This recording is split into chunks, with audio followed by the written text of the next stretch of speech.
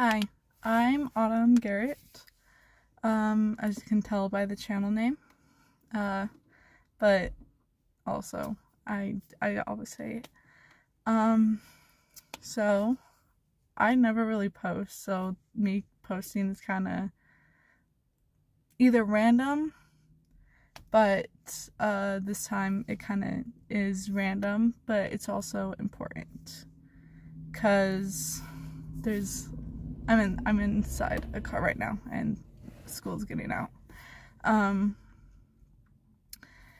But I am going to talk about gun violence. So if that's a trigger, please leave the video. And I'm going to start talking about it. So this last one that just happened out in Tennessee killed 3 kids and 3 adults. And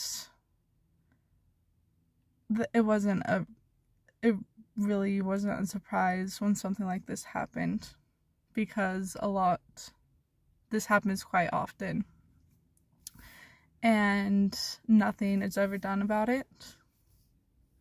So when things like this happen, people always just are never really surprised, because this has happened a lot. This is nothing new, and I think there needs to be a stop to this. Well, I know there should be a stop to this.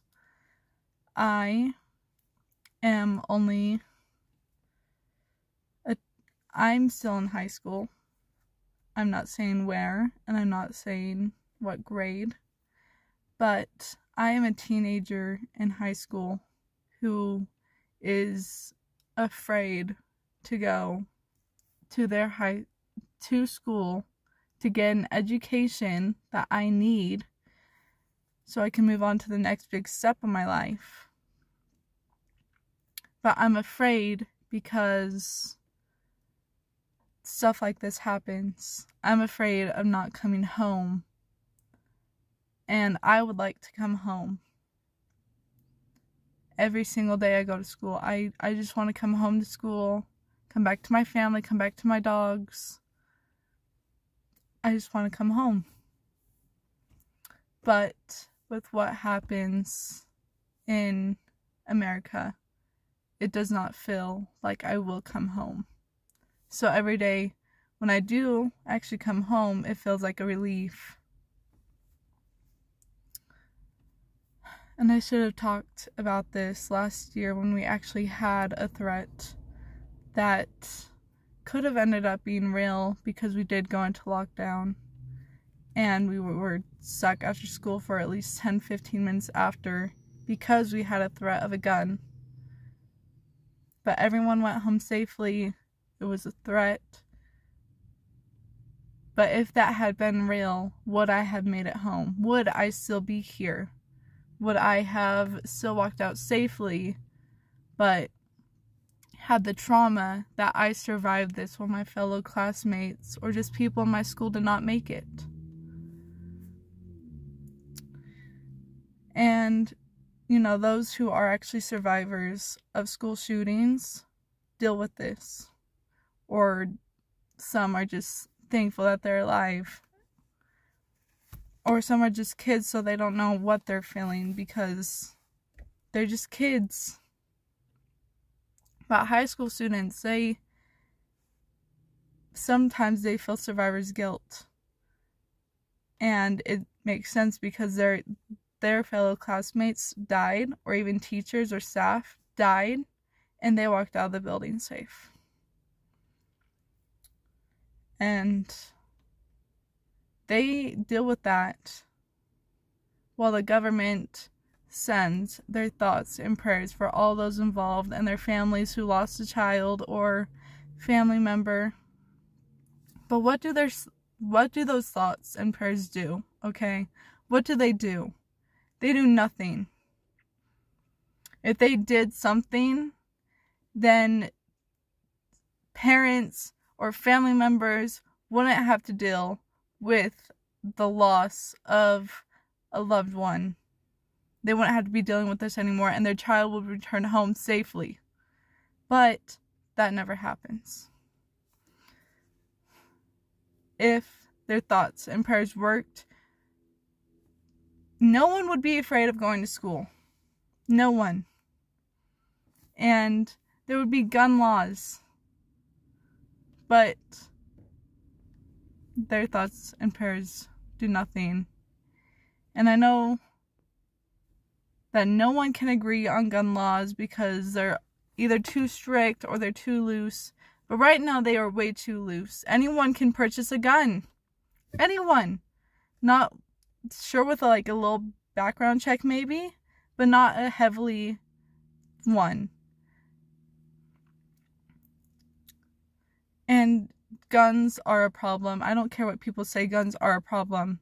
Guns have always been made to kill, and that's what they've been doing. They kill, they injure, and they take innocent lives, which they do not need to be doing.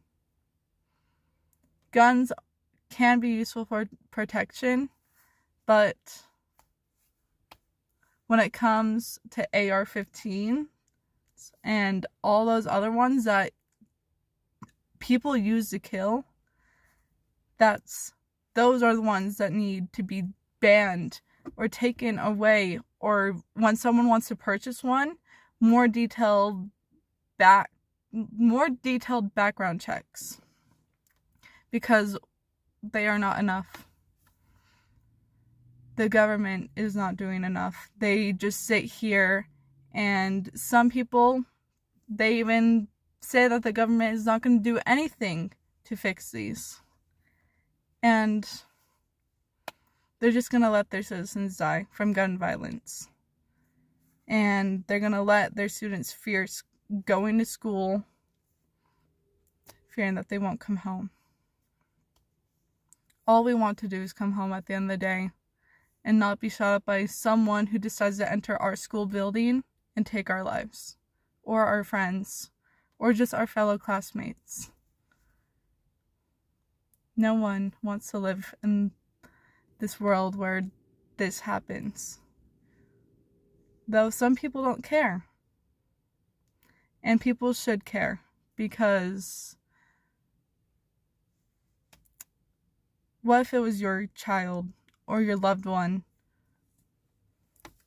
How would you feel if their life was taken by a gun and you just idly stand by and do nothing?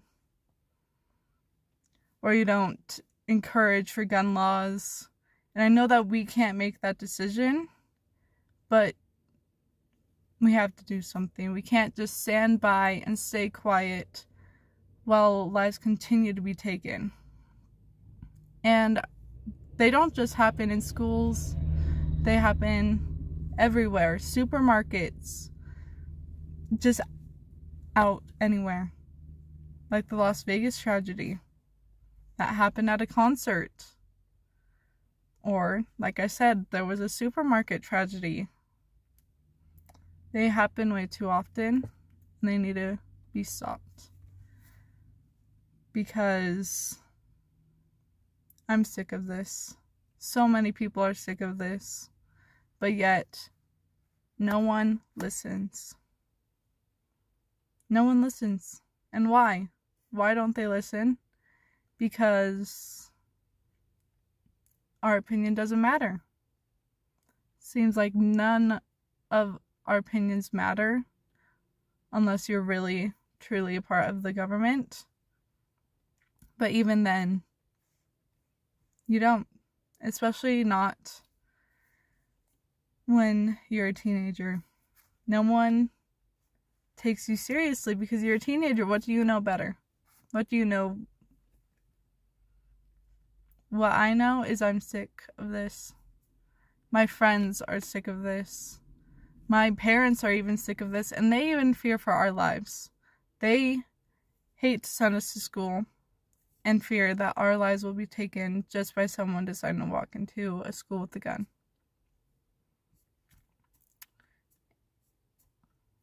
this is not what America should be like. How America is in this today in this world, this is not how it should be like. We should have learned from the first shooting, or at least when it started happening more frequently. That's when people should have realized, hey, this is going to be a serious problem and we need to change this. And yet they didn't do anything. They just stood by. And they keep on watching these tragedies happen and still doing nothing. And if you made it this far, I want to thank you. And hopefully one day there will be change, but obviously today isn't the day. But if you are one of those people that agree that there needs to be change, please speak out. Because the more we speak out, maybe there will be change. And even if there isn't change, at least you did something rather than just sitting and watching this happen just like people of the government. Goodbye.